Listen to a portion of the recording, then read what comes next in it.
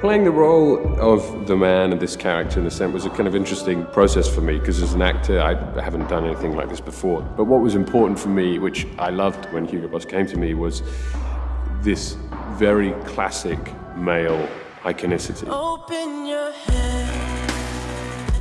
We're all very excited that Darren Aronofsky is doing the commercial. I mean, not only is he a prolific director in his work, it's second to none. He fits in very well with the ideas and the concepts behind the campaign, and he has a very interesting, unique visual style. The idea with this fragrance and the campaign is the concept of seduction. I have full confidence that they're going to make it extremely special.